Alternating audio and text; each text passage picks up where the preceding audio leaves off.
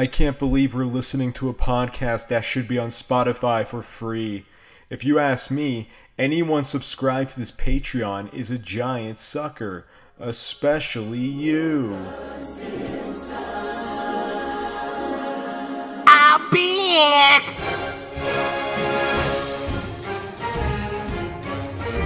Woo!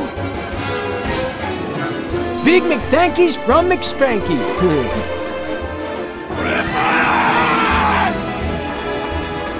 Carmella, can you please shut the door? I had a note here that said, this must be an alternate universe where Al Gore won the 2000 presidential election, because the EPA is not only relevant, but it's also militarized in this universe. Like, why does the EPA have, like, military helicopters and, like, specialized soldiers? Why the fuck were these Harvard hacks, like, so fearful of the EPA, like, especially after, like, Hurricane Katrina? I feel like half of them work for the oil lobby anyways. They probably all, like... They probably have, like, a day job working for Marathon Gas. On an all-new Simpsons, Homer works for Exxon. ExxonMobil, where you can get gas and we can kill your ass. Ha. Homer works on an oil rig and makes a bunch of money and becomes rich. That's the episode. That's it. Hey guys, work for oil companies. You'll get rich. We promise. You won't die. We promise. Marge, I accidentally spilled a bunch of oil in the Mexican Gulf. Oh, homie, it's okay. Just ignore it. Marge, I'm covered in the oil. I look like Carl now. Oh, homie, don't you know that's toxic? Your life expectancy has been shortened by 20 years. Yeah, but now I have a bigger penis, Marge. Oh, homie. You always said you had a thing for Carl, Marge. Well, now that I'm covered in this oil. Oh, homie. I'm done with that. This is the worst fucking recording we've ever done. No. I think the Clerks was way worse. It was not motivated at all. At least here we have something to fucking talk about.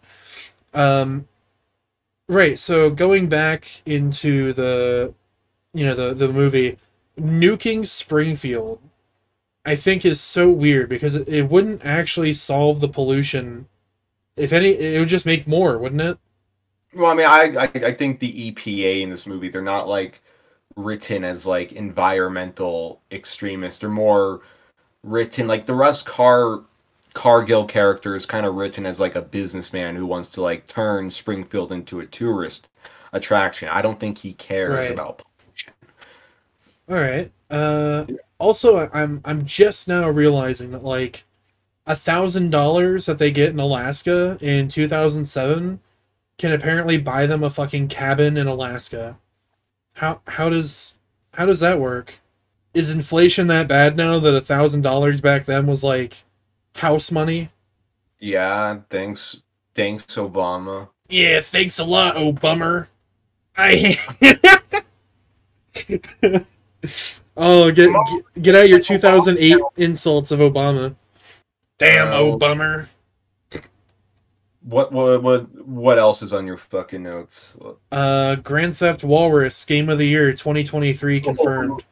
Oh no, it's like Grand Theft Auto, but it's like a penguin. It's penguin because it's Alaska. Take that, Happy Feet. I bet all the Harvard hacks writing that were like, yeah, Happy Feet thinks that they're hot shit because they make tons of money. Well, take this, Happy Feet. Take this, all the Penguin movies of 2007.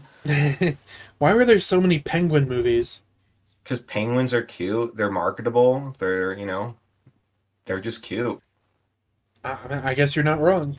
Yeah. Immediately after the Grand Theft Walrus, there's the sudden low point in the movie. There's the whole, like... I don't know. I thought the fake To Be Continued was kind of funny. Although it's kind of cheesy in hindsight. But, like... Wait, they're gonna cancel The Simpsons now?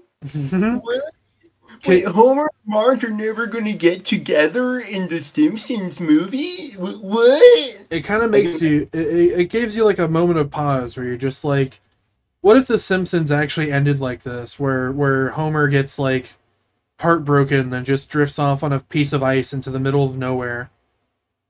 It's one of those things because yes, it feels all redundant because I know they're not going to actually break up, and I feel like okay, we're wasting time that could be spent in cool dystopian Springfield.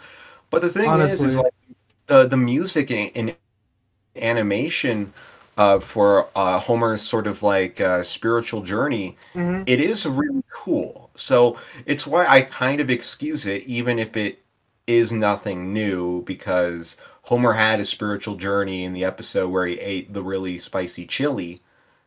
Yeah, I mean, I actually wrote down here that on top of the old Inuit lady having massive bahung donkeros, You huh? got a big boner from that? Oh yeah, I got a big old floppy boner. But anyways, I thought it was kind of funny because like all the budget for the animation must have gone into that epiphany scene.